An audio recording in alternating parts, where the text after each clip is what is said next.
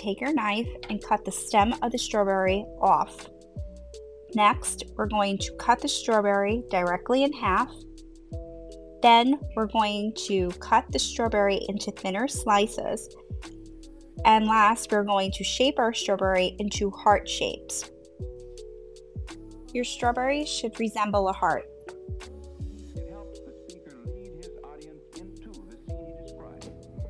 So after we cut the strawberries, we're going to put bounty paper on top of them just to get out any like moisture. Then we're going to start working on the chocolate. So we're going to put some chocolate morsels in a bowl and coconut oil. We're going to take a tablespoon of that. We're going to put that into the bowl and put that in the microwave for a few seconds. I'm going to put mine in for 30 seconds, but you should see how your microwave works before, you don't want to burn it. So I'm going to put this in for 30 seconds and I'll be right back. So after we microwave, it should look like this, completely melted. We're going to take our hearts, right? You can leave them on the wax paper. Just take a little bit of chocolate, dip it on there. And the reason why we used coconut oil, it's because when you put it in the fridge, it automatically freezes. It's like the magic freeze that you get in the store. So this is how you do it yourself. So after you got all of them covered in chocolate, we're going to start putting some pink or whatever sprinkles that you want to put on top. And once that is done, stick this in the fridge for a few minutes until it hardens.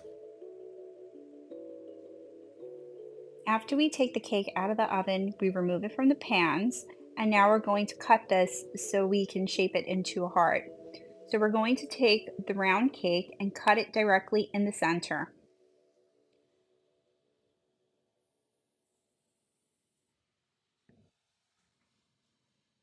And so now we have two halves.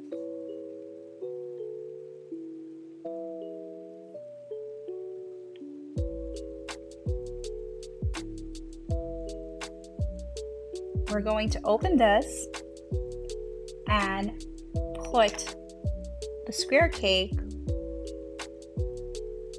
right in the center to create a heart. So because our round cake is much larger than the square cake, you're going to cut the sides off to make it even. Just be careful with the knife that you don't cut yourself. So we're going to trim on this side and we're going to trim on this side as well.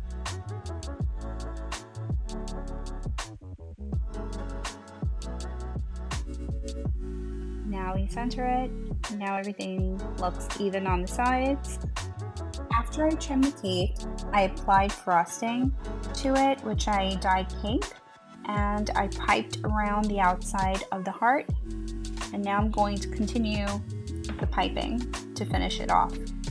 So after we piped the cake, I took out the strawberries, the chocolate covered strawberries, and I'm going to place them on the cake. I did notice a mistake over here. As you can see, there was like a little indentation.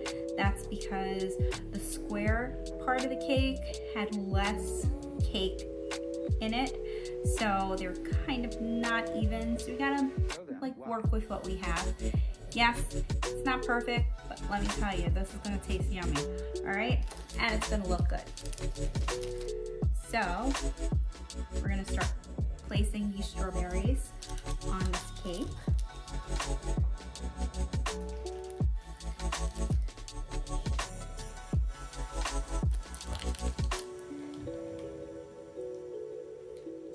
Put them whichever way you want. I'm just going with what I feel right now. Don't really necessarily have a plan. Hopefully they kind of even out. Make that part in the cake that has like that indent look at least semi-decent. So hopefully I have enough. Oopsies. See? Accidents happen. All right. So.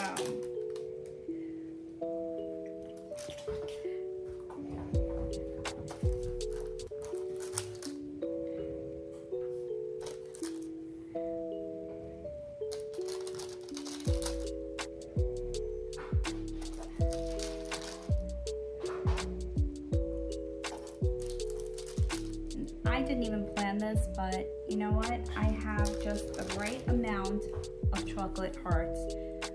So with the remaining chocolate, I am going to drizzle it in open spots, making this look a little bit nicer than what it did. By creating an imaginary picture. Okay. Usually it's something that moves. Who doesn't love chocolate? Unless you're allergic to it, then you have every right not to like it. Or lactose intolerant, like myself. We don't want to go overboard, so let's keep it simple right now. But does that look so pretty? Alrighty, now we're done. So we come to the end of our video, and if you have been watching all this time, thank you for watching, and make sure to subscribe, like, share, comment, and always remember to shine bright and never let anyone turn off your light.